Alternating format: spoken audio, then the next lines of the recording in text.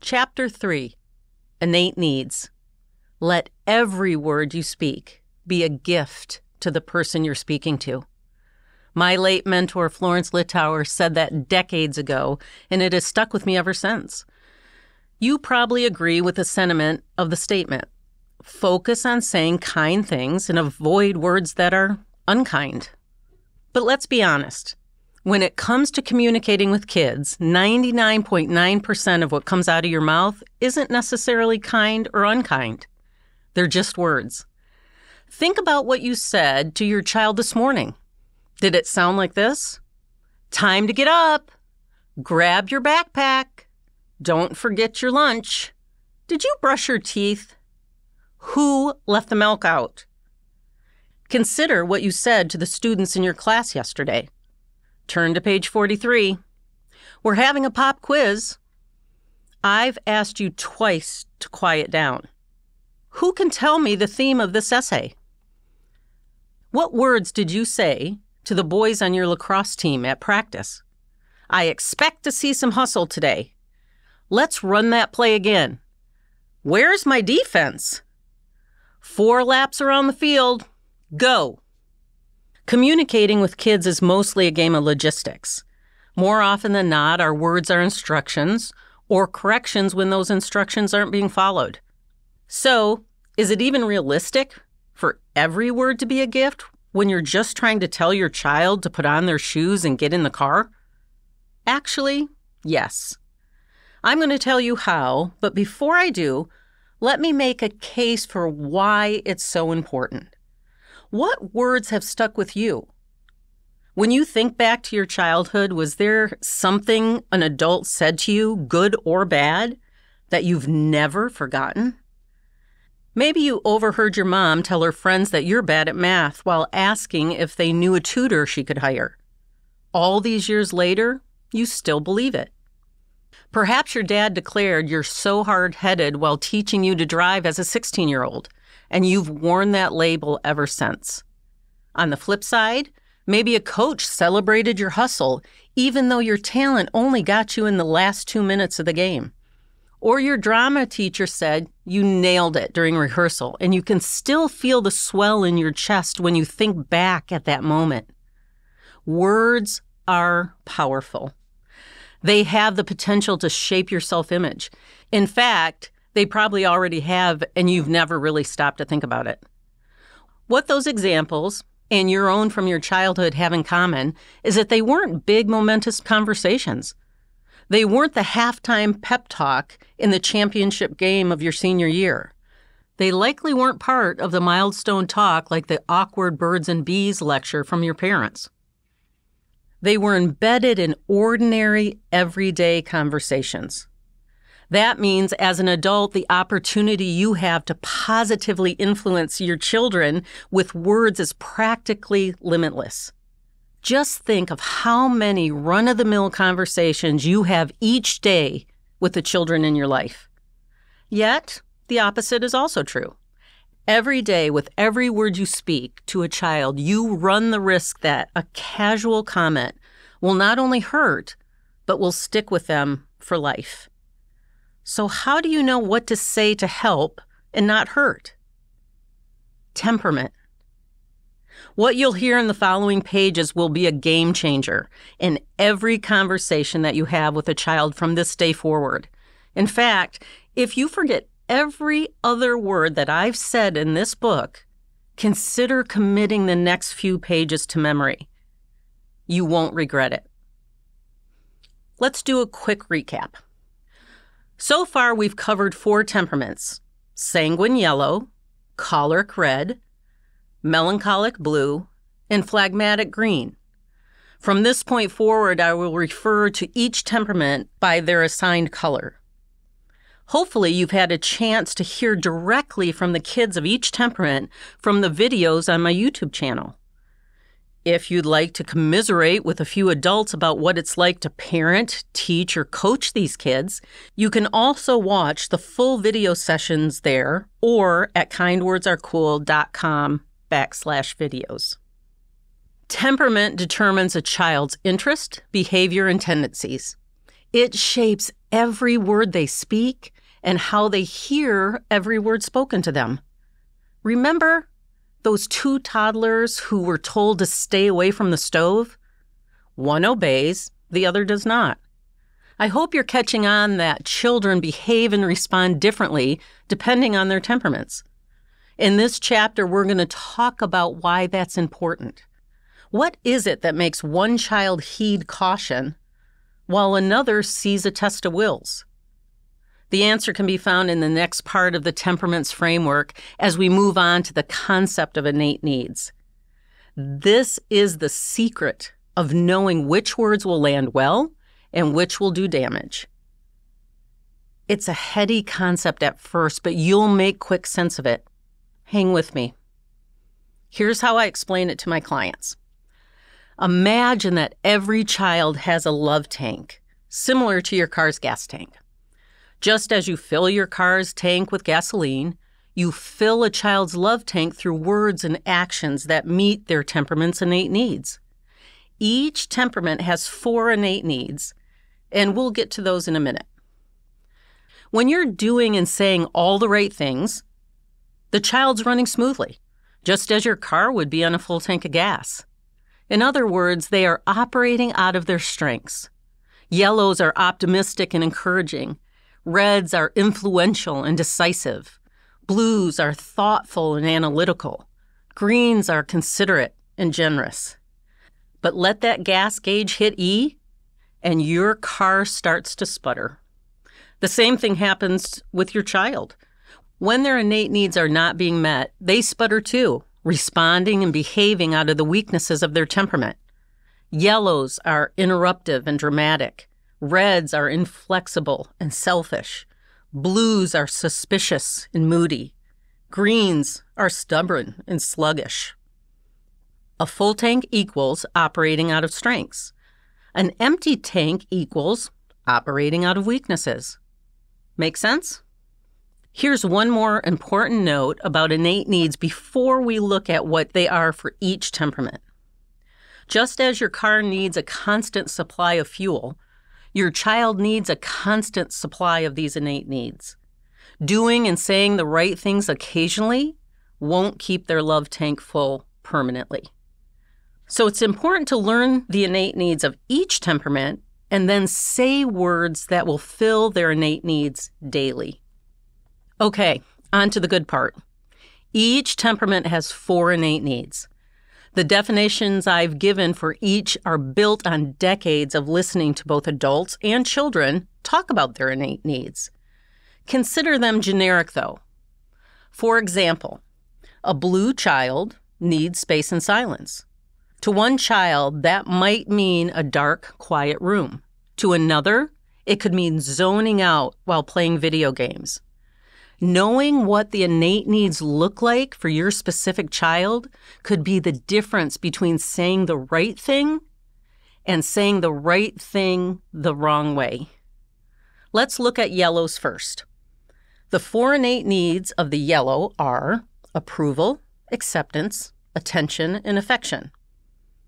This is how I've come to define each of the innate needs. Approval, being liked for who they are without needing to change. Acceptance, being invited or included.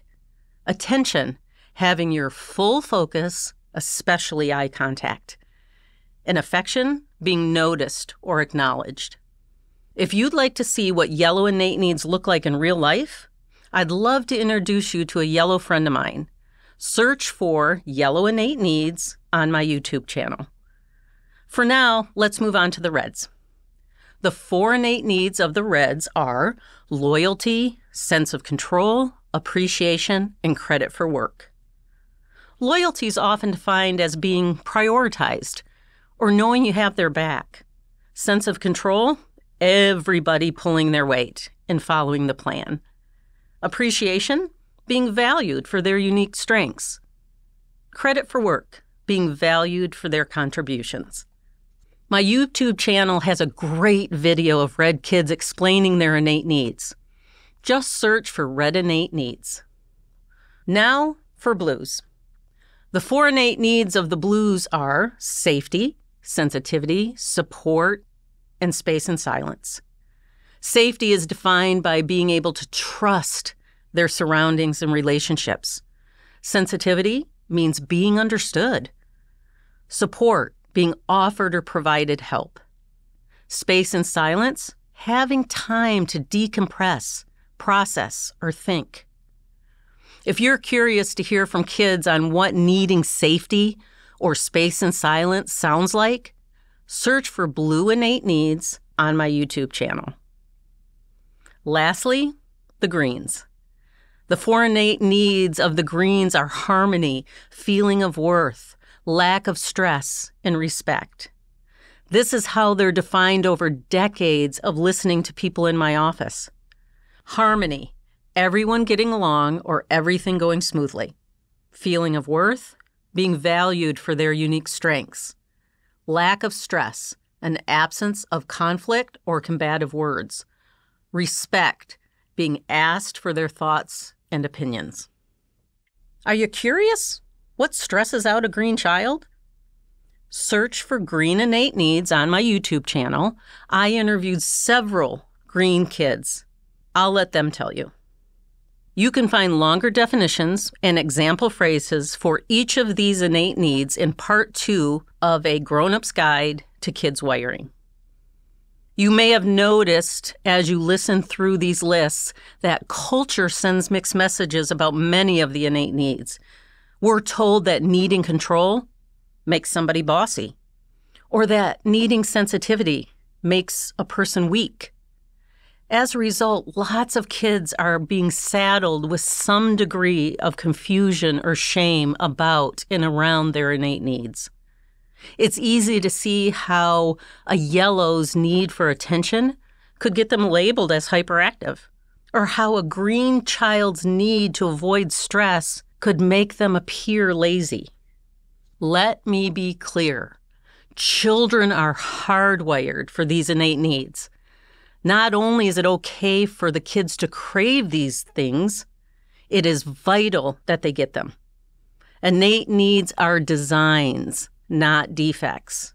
Let me repeat that again. Innate needs are designs, not defects. Your mission is to help them fill their innate needs in the healthiest possible way. Long before they are even conscious of it, children are trying to fill the innate needs of their temperament. Ideally, they do this with their strengths. A red toddler drags a chair twice her size over to the pantry in search of snacks.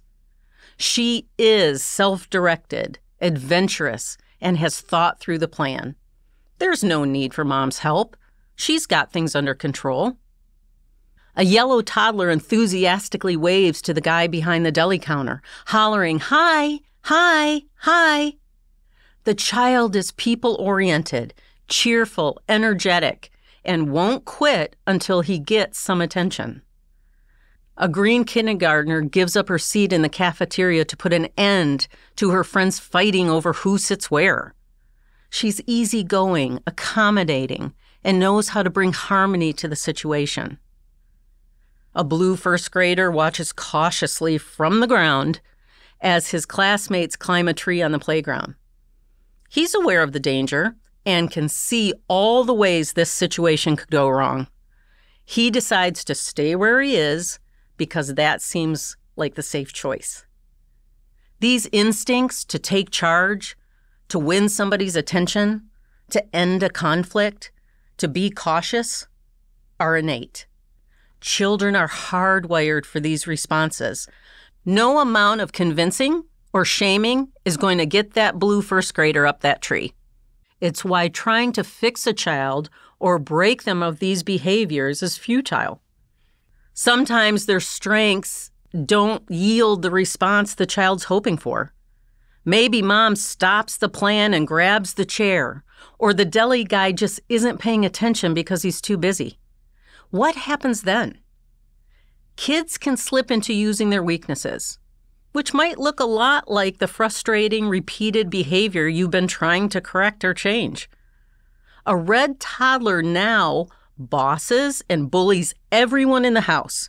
I want a snack now, just to exert her control. The yellow toddler tries screaming in the grocery store to get the attention he seeks. The green student lets her friends make all the decisions just to keep and maintain harmony. The blue first grader tattles on his classmates for doing what he believes isn't safe. Bottom line, kids will find some way to fill their innate needs. When strengths are not doing the trick, they'll subconsciously move on and try one of their weaknesses until they get what they are craving. This is why your words are so powerful. Every day, with every word you choose, you can fill a child's innate needs. And the more filled up their love tank stays, the better their behavior will be. That's probably motivation enough for most grown-ups. After all, who doesn't want better behaved children? Let me raise the stakes just a little bit more. Because there is a price to pay for ignoring your child's innate needs. Imagine a yellow teenager wired to need attention and affection. In her strength, she's charming and magnetic. She tells hilarious stories from the school day, and her whole family loves listening and laughing along. Now, imagine a yellow teenager who doesn't get the attention and affection at home. Mom and dad are busy. Her stories and energy are exhausting. No one is giving her the attention she craves. What then?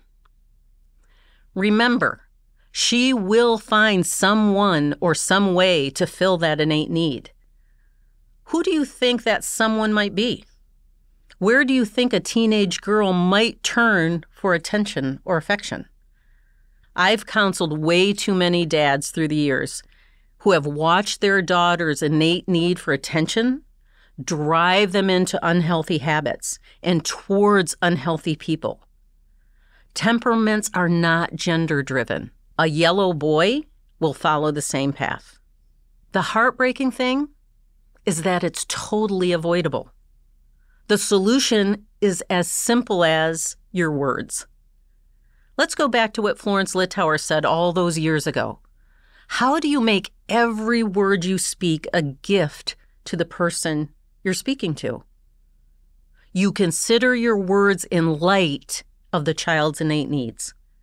You still ask your red child to put away her laundry, but you fill her innate need for credit for work by acknowledging how efficient she was in the time it took. You realize that your yellow child wants to feel included, so you invite him to tag along on your neighborhood walk.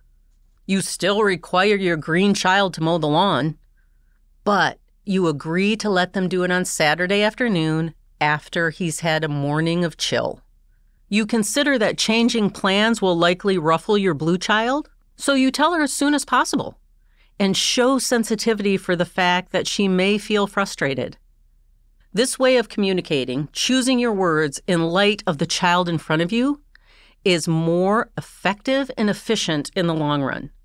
You give the child what they are craving, and in return, they can actually hear you and obey. I know that's quite a promise, but I've seen it over and over again. Communicating through the temperaments framework benefits everyone. Give it a try right now and see for yourself. I'll give you a head start. Part 2 of the book actually includes dozens of examples of words and phrases for every age and stage that will fill your child's love tank. On that note, let's return to the gas tank illustration. What happens when your car begins to run low on gas? A warning light comes on. Kids have a warning light too. They are signals that their innate needs are not being filled. Understanding these signals will transform the trickiest and most frustrating parts of dealing with kids. I'll tell you the secret next. Keep listening.